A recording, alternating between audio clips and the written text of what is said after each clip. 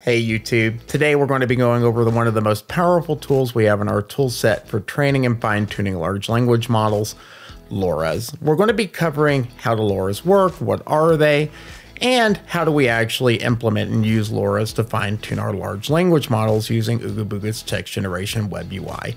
If you'd like to skip the conversation about how do they work, you can skip to this timestamp. But if you'd like to learn how they work under the hood, stay tuned. So let's get started. So why LoRa is a big deal is because it's essentially doing a dimensionality reduction. And why this is the case is that during fine-tuning tasks, we find that these generative models are really just tuning some lower dimensional set of their parameters. So why retrain the entire network or a layer when we can just create our own lower dimensional representation?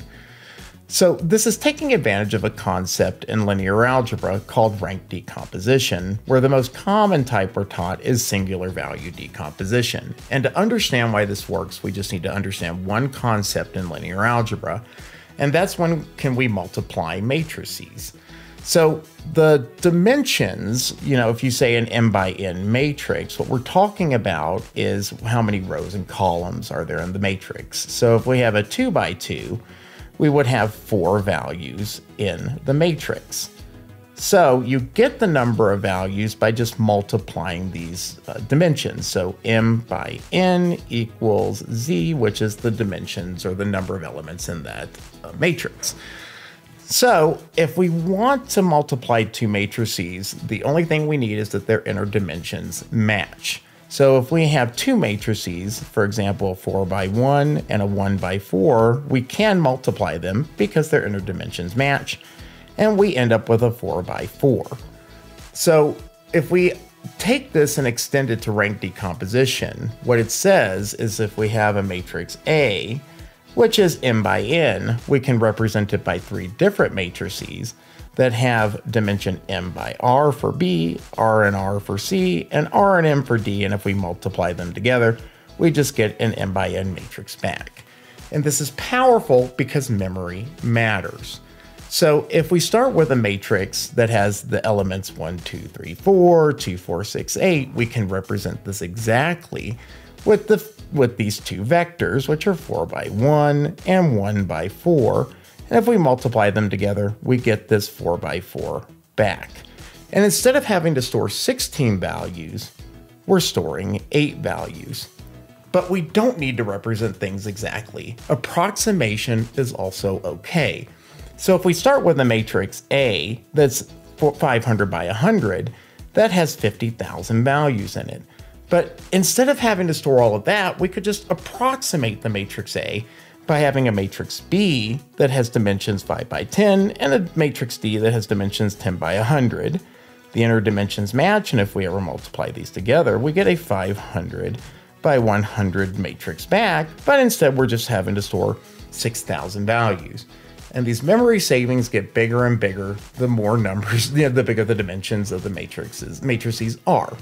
So how these LoRa matrices play into the generative network is we attach the LoRa matrices to the feed-forward portion of our transformer model. Now they could attach other places, but we typically attach them to the feed-forward portion. And we're going to hold the weights in the feed-forward layer as being fixed. And instead we're going to train and update the weights inside of the matrices for these LoRa's.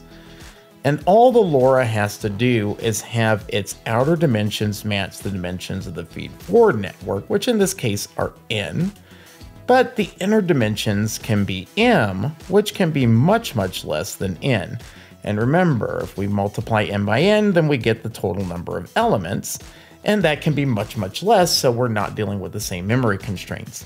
So when these two multiplications are done by the feed-forward and by the LoRa's, we just add their results together and we influence the output weights. And this dimensionality reduction is done all over the place through principal component analysis or autoencoders, and we're just now applying it to our large language models or our generative models. So now let's move forward and see how we can actually use LoRa's to help fine-tune your language model. Today we're going to be using the OobaBooga text generation web UI, and we're just going to go into the training tab. So once we go under this tab, we're going to be presented with a lot of different options. But before we set any of these, and we will go over them, we want to make sure we have our training data. And that can be presented in two forms, as a raw text file or as a formatted data set. And the raw text file is just that. It's a splattering of text that we can use to give the network new information or teach it something new. But the formatted, we can teach the network something new about its behavior in this kind of instruction output format. In this case, I have the user asking, "Hello, I would like to speak to you about your car's extended warranty." And the assistant replying, "What about my car's extended warranty?" So these will be in the description below because I just want to help everybody know kind of how to format these things. So now we can go ahead and start talking about what these hyperparameters do and how they affect your training. So the first thing we want to do is give it a name. In my case, I'm calling it Eamon's example. And you can copy them from another set of LoRAs or your own previous LoRAs as well.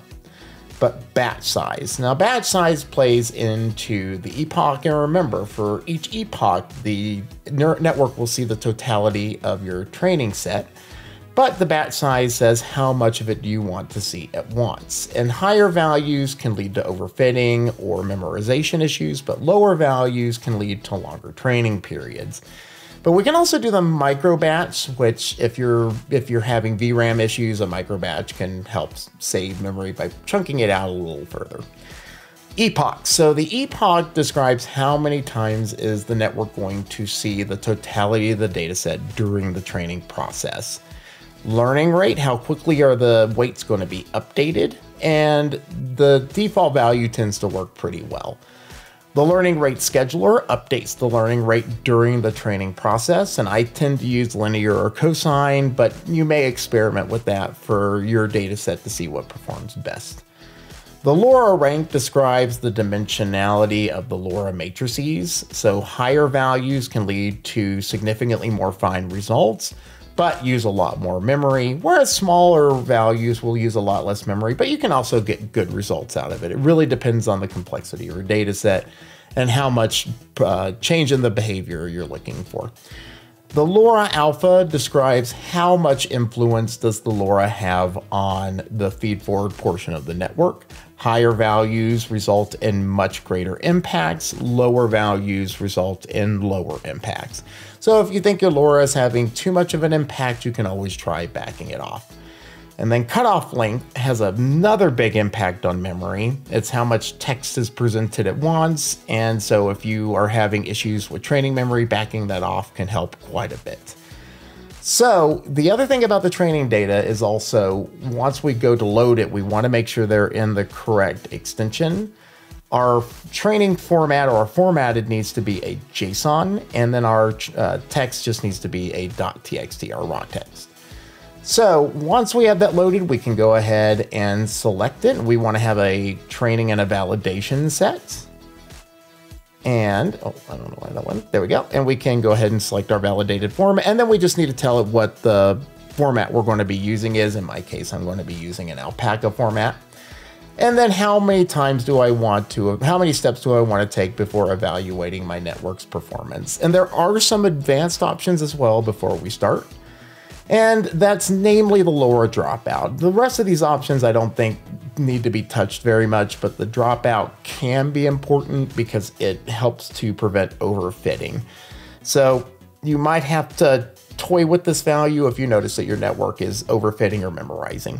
But once we have that, we just click on Start LoRA Training, and that's all we have to do.